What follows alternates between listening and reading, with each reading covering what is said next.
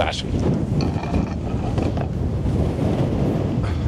And I just saved you that I can get some shots that don't have spray in them. So now that I'm more appropriately attired, you can see the sky above me is cleared up, so I believe it's good for the soul to get the cold water plunges every morning. I daren't let go of the tripod as well here. Maybe I understand, like I said a moment ago, why I was being woken up all through the night, and now the whole area is really starting to come alive. Imagine a rainbow coming through all that here. The next shot with a rainbow in it.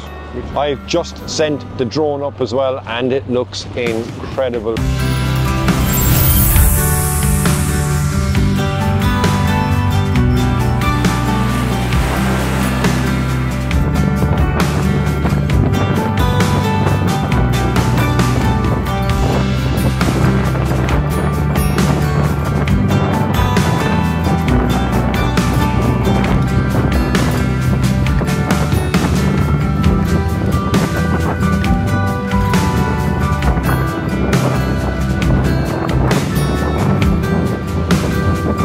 Welcome back to the channel, welcome back to the vlog, and welcome to a blustery location on the northwest coast of Kerry. Now, I'm still on my road trip, so my last episode when I found that absolutely stunning spot, now I found, I think, another stunning spot. And I parked up overnight, and it was a strange one because it's windy, but it's not overly windy. I've been in more windy conditions, but it felt like the van was going to be blown away. So I was woken up a number of times with the amount of rocking that was happening from the wind hitting the van, and the noise of the wind as well was quite incredible. So pretty much mixed bag of sleep. You know, I think I woke up a couple of times, I'm not quite sure, but now I'm up just before the dawn. And why I came here is, if you look, we have an opportunity for sunrise on the west coast of Ireland, which is something that you normally don't have. But the positioning of this is, it's a part of the headland that kind of curves back in amongst itself. And now behind me, I've got some stunning structures to get some photographs of. So there is one singular sea stack here. I think you can see it here, even if you can see me. Oh, thought you were going to go there with this wind. Maybe it is blustery. Just here, which I'm going to be getting some photographs of. I got some great wave action and some great shapes as well in the rocks. And where I'm at the moment here is a pier, so I think that's going to form some basis of my shots as well. So I'm excited actually to shoot this place and hopefully to get a bit of colour. I know I'll get a bit of light, but I'm not sure if I'm going to get a bit of colour. But either which way, we'll see. But I'm going to get my first shot up set in here before the light arrives, and I'll talk you through once I get that. And I just saved you.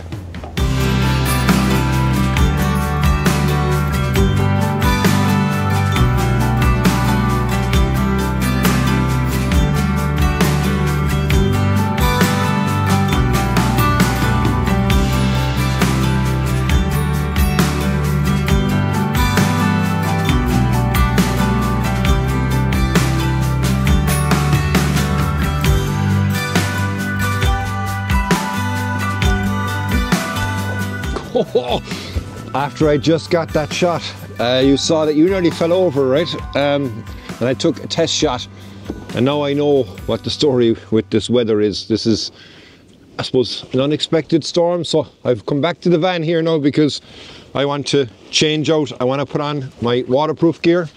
I want to put on my waterproof trousers. Actually, I grabbed those. And I want to make sure that I can get some shots that don't have spray in them. So the shot that I got there, I no sooner had it set up than I looked at the front of the lens, and it was absolutely covered in rain. So yeah, I can now understand where this weather issue has come from, even though it's not on any of the forecasts that I'm looking at. But nonetheless, that's the advantage, I suppose, of Ireland and seascape photography, because you never know just exactly what you're going to get. So yeah, I'm going to get suited up here, ready for the elements, and I'll join you back out there again in a moment.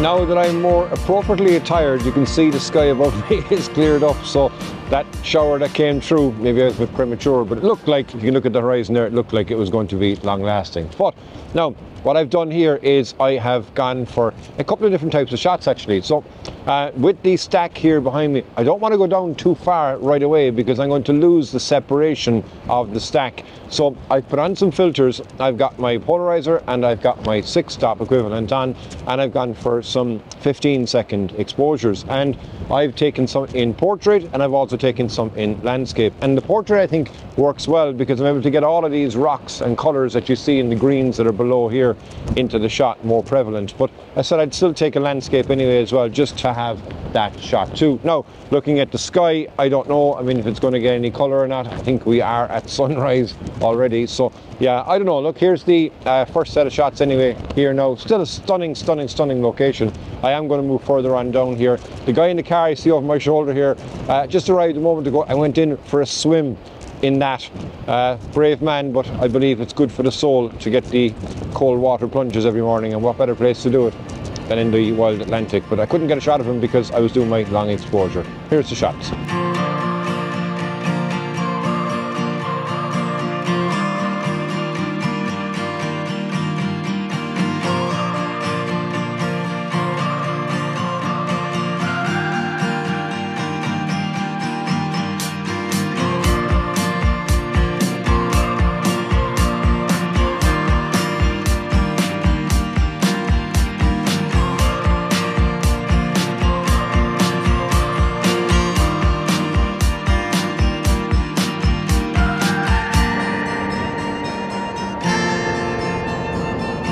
Now, I've come further on down here, and behind me you can see the bit of the jetty that's sticking out here, and still going with my long exposures. I do think they're actually nice shots. Now, I am at 15 seconds at the moment, and then I'm now trying a 20-second as well, just to see how that's going to turn out. Can I smooth out the water a bit more? F11, ISO 100. The sky is as bright as it can be. I don't think I'm going to get any light, like I said a moment ago. But if you look here behind me, you can see that I still have separation on that stack from the main headland. So if I go down any further, so if I spin you around here for a moment, so if I come down any further here, you see that the interplay between that now, it gets too close to the headland. So if I go anywhere further on down, I will lose that as a stack within itself. But I still think where I am right now, with the movement in the water that you have below here, it's a stunning scene. What a place to be able to have for a sunrise shoot on the northwest coast of Kerry. I think it's phenomenal. What a find. I've never been here before, and like again yesterday or last week when I found the other location, it's great to explore and find new locations. Now, I daren't let go of the tripod as well here because there are gusts of wind that are coming through. So now I understand, like I said a moment ago, why I was being woken up all through the night, because that wind was relentless. And is any wonder, right behind me over here, maybe you cannot see it, underneath that bank of cloud is Loophead and Loophead Lighthouse. So, you know, we are right at the cusp of northwest Kerry, and that's County Clare on the distance as well there on the horizon. But look at this. Look at this stunning scene. Yeah, once the light now comes up more, I think it's going to really bring out the textures and the colours that we have below here. But here's the shots that we have for now.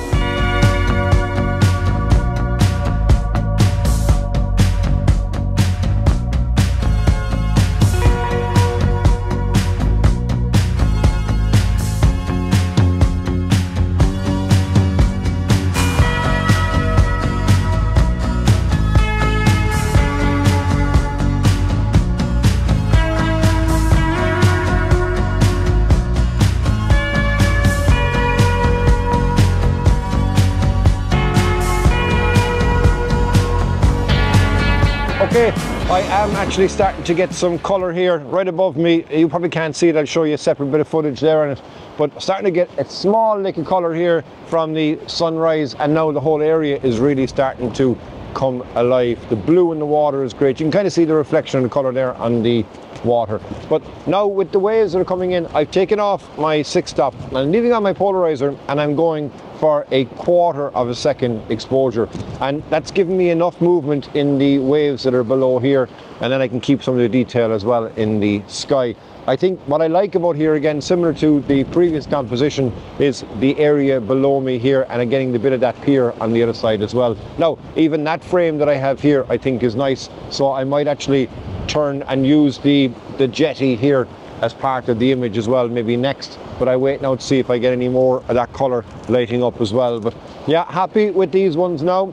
Again, quarter of a second, I'm at f13 actually, and ISO 100, and I am as wide as I can go at 16mm. So I might punch in there now to 35 just to get a bit more of a compressed image. Not much obviously between 16 and 35, but it will change the perspective as well. So yeah, I'll give you a look at the next set of shots I've gotten now.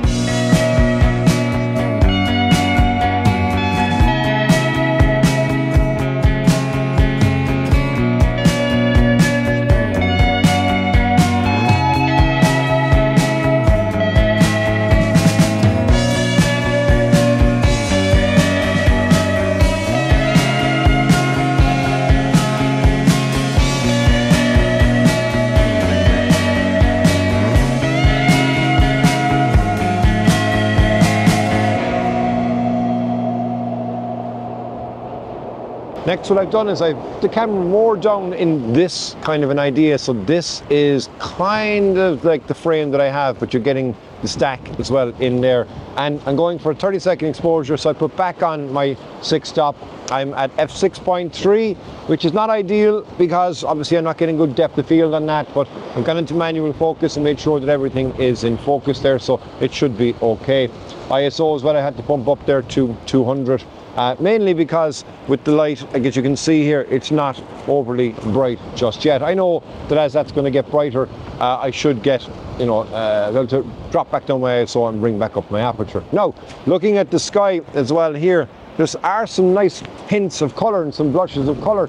So I do look at the top set of clouds there, they've gone kind of white, so that is all of the colour, but I think I got to manage to get a nice blush of colour anyway in those shots. It would be amazing actually here with this, if you can imagine a rainbow coming through all that here. So if we get the sun up with that rain, you never know, there could be a chance for a rainbow happening here. But I think even with some direct light as well on this, it could be lovely as well. Now, that might happen because over there, that big bright area is a blue part of the sky. So I'm still going to hang around here for the morning and see how I get on anyway. Now, what I'm going to do now after this is I'm going to go down below here, have a look anyway, see what the composition is like. I know I'm going to lose the separation on the stack there, but I still think down there could be nice from a long exposure point of view. And then I'm going to go back up more or less to where I started, because as the water comes in now more, it'll kind of fill up the area that was more stones this morning, and I think I'll get a wider shot as well of that using the pier here too. So they're the next set of shots that I'm going to get.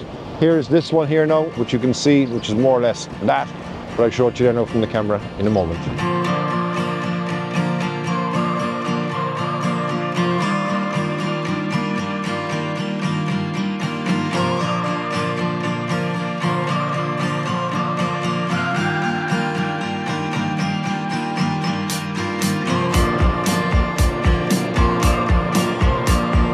Now down here is not the greatest from the stack point of view, but definitely works well from a long exposure point of view. So I'm at 30 seconds now, I'm up to 7.1, ISO is still at 200.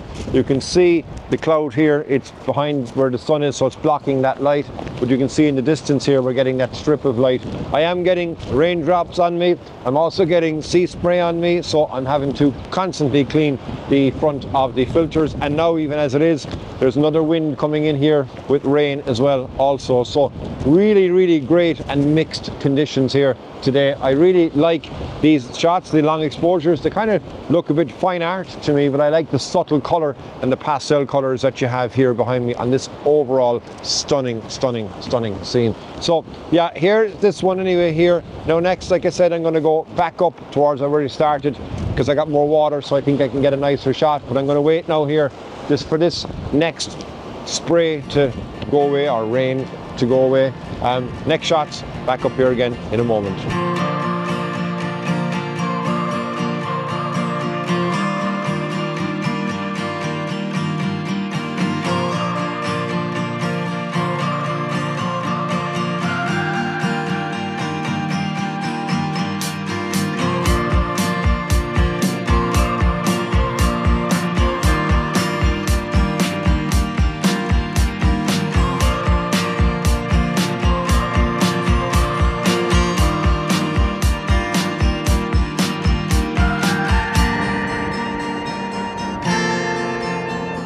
had I no sooner said, wouldn't it be great if you had a rainbow here? If you just look at the very edge of that headland, you've got the makings of a very small rainbow. Now, it's not fully complete, but I'm just getting a glimpse of it in the corner of the frame. And we're getting nice light as well now over onto Loophead Lighthouse there in County Clare. So the sun is up, the sun is giving direct light. I hope I get a nice rainbow in the middle of all of that. Who knows? But right now anyway, yeah, here the next shot with a rainbow in it, which is great. If I can predict it, then hopefully it will happen. Next shot after this.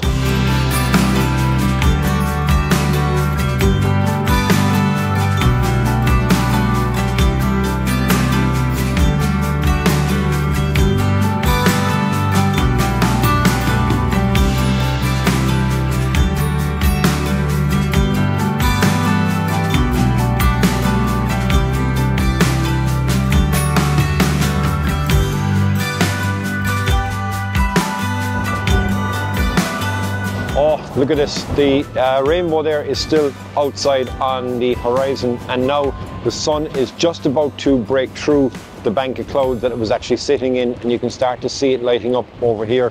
Now, I've just sent the drone up as well, and it looks incredible as well from the air. So yeah, I'll give you a look at the image from here, the drone footage, and then hopefully the sun will come up now as well. You can see it's starting to light things up here, so I think it's going to completely transform the scene. So yeah, I love the fact that I found this place and nobody else here other than the guy who was crazy enough to go swimming there this morning.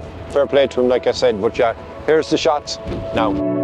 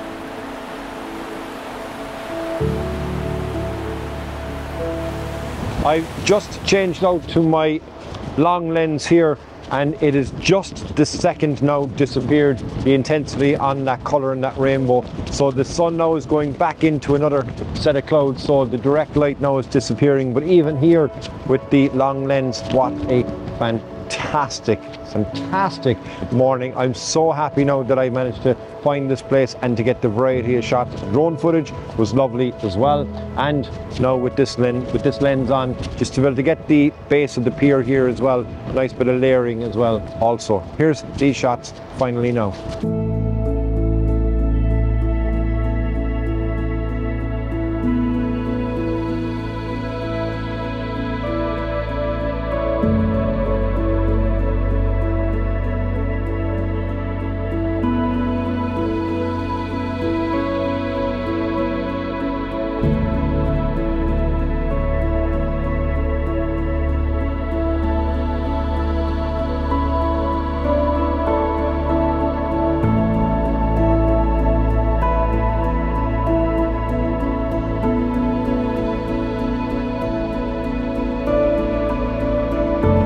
So thank you very much as always for joining. I hope you enjoyed this episode. The rain now as well is starting to come in, so I think I've timed it again perfectly. I don't know if the sun is going to pop back out through those clouds to give me a rainbow right in front of me. It might do. Imagine if I got a rainbow right over that, but that would be greedy. So yeah, listen, look, thanks very much as always for joining. Like I said, hope you can join me next week for my next adventure, and I'll see you on Wednesday for Behind the Raw, where I'll talk you through one of the edits from this morning's amazing shoot. So yeah, it's getting windy now, so thanks again everybody. Slán go fóill. You nearly fell.